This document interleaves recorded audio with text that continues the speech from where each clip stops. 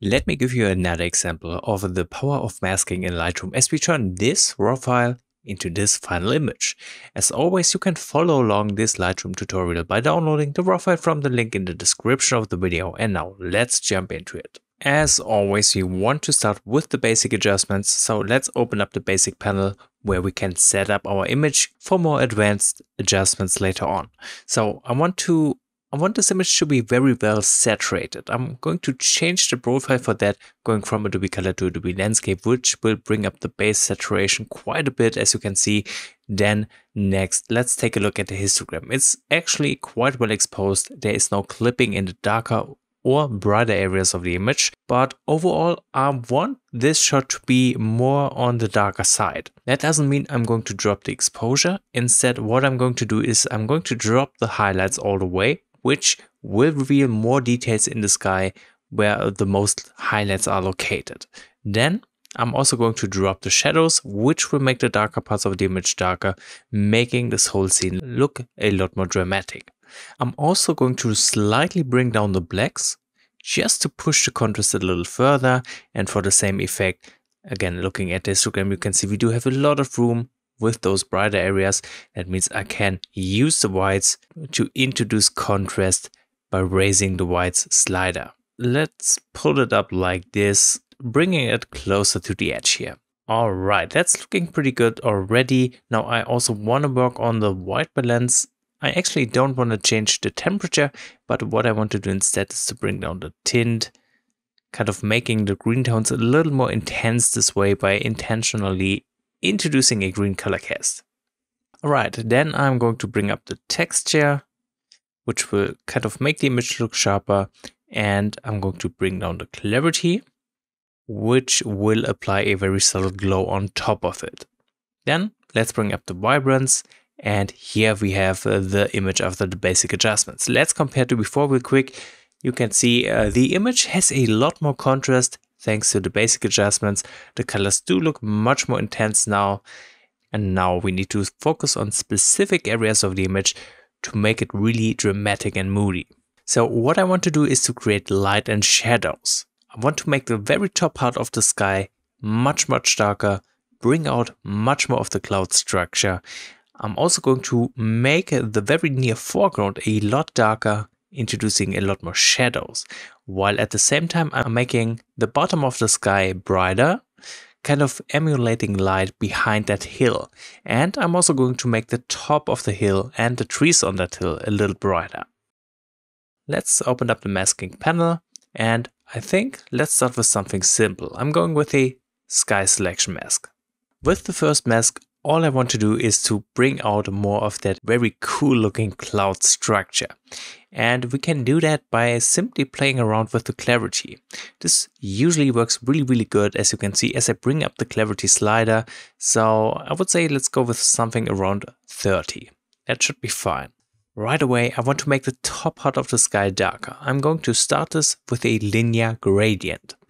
I'm going to target the very top, kind of following along these darker clouds, which are already existing in the image right here. And let me pull down the linear gradient a little further. You can see it's overlaying the trees on the hill, but I don't really want to change them. So we need to find a way to get rid of the trees from this mask. We can do that by clicking on those three dots. Then we want to choose intersect mask with and click on select sky. This way the linear gradient will only affect areas within the sky. Okay, then to make it darker, I'm going to start by bringing down the exposure, and I'm going to drop it a lot to make it really dark and dramatic. Wonderful. Let's also boost the contrast. This will also help bringing out more of that cloud structure, making these clouds look more impactful. Perfect. What we can do as well is to bring down the shadows, making the darker parts of the clouds even darker, further adding contrast. And let's see, I might even want to drop the blacks. Alright, that's looking perfect. Now that we have made the top part of the sky darker, let's make the bottom part of the sky brighter. I'm going to start with a new sky selection.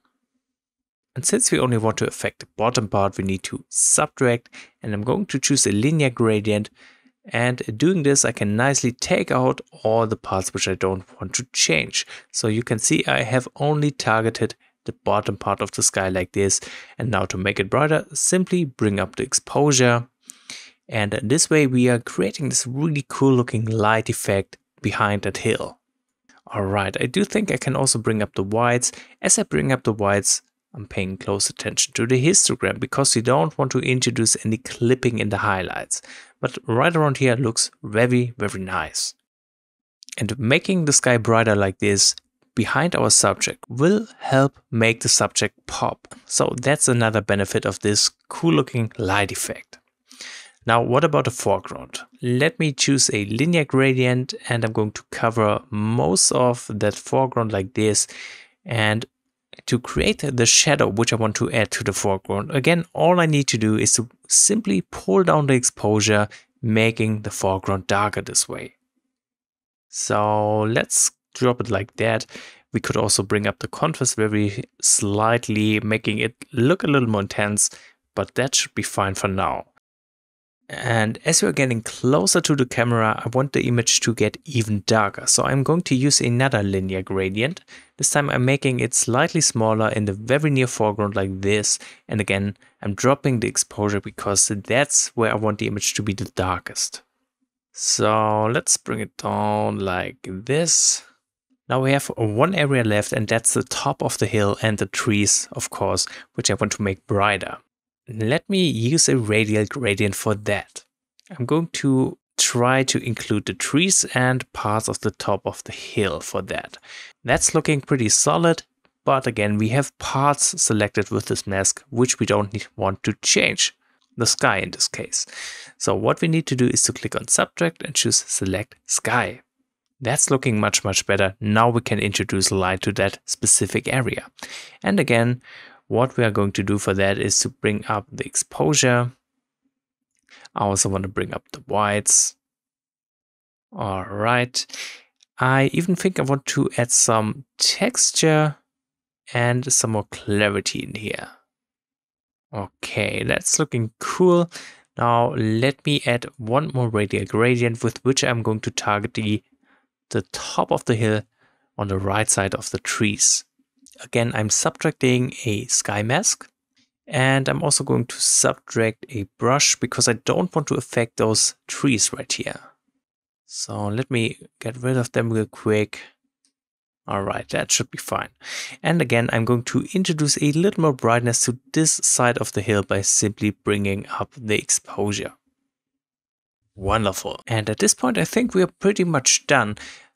Let me just try to add one more mask. I'm going to choose another radial gradient. Coming in from the left side, I'm going to place the center of this radial gradient outside of the image. And with this radial gradient, I want to make the sky in the back brighter. So again, we need to modify this mask. Clicking on those three dots, go to Intersect Mask With and choose Select Sky to not affect the foreground. And then let's bring up the exposure. Alright, that's looking much, much better. And here we have the image after the masking adjustments. So now let me turn off all the masks. That was our image after some basic adjustments. Looking pretty okay, but still rather flat.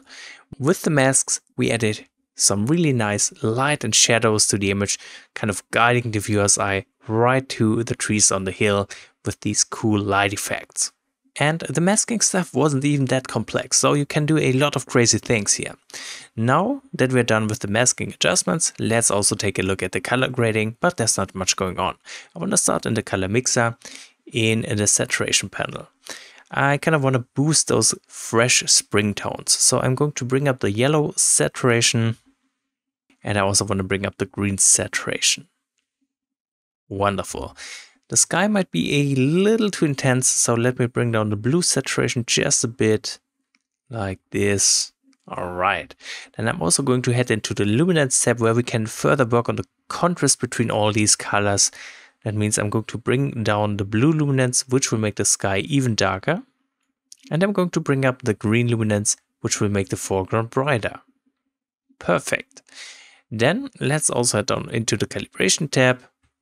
And I'm going to bring down the blue primary hue just because I like what this does to the image. And I'm going to further boost the saturation here. Perfect. Then let's sharpen the image in the details panel. I'm going to bring down the radius. Let's increase the details. Hold down the Alt key while adjusting the masking slider like this. You can see we can nicely target the subject of the image. And then let's bring up the amount of sharpening. And we're done. Now there's a distracting object on the far left side of the image. We can just crop it out. So let's do that real quick. All right. And there we have the finished image. I hope this little Lightroom tutorial was helpful. If you want to support my work, it would be great if you would subscribe to my channel. If you have any questions left, feel free to write a comment. And thank you so much for watching this video.